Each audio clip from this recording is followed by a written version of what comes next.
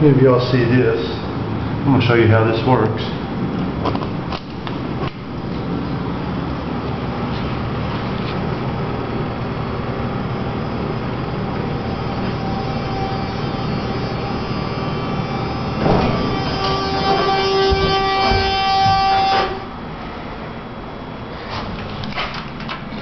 The elevator is completely inoperable until we turn it on.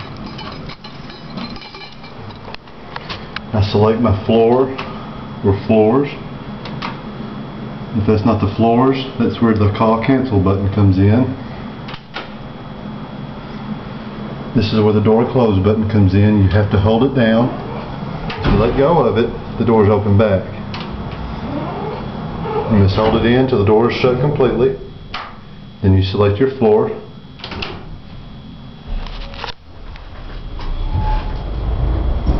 Notice even the buzzer is turned off.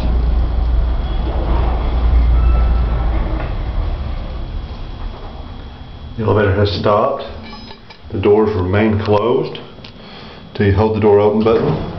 Once again, letting go of the button will close the door. You must hold it till the door is open completely. And then moving that switch to hold will keep anybody else from moving the elevator.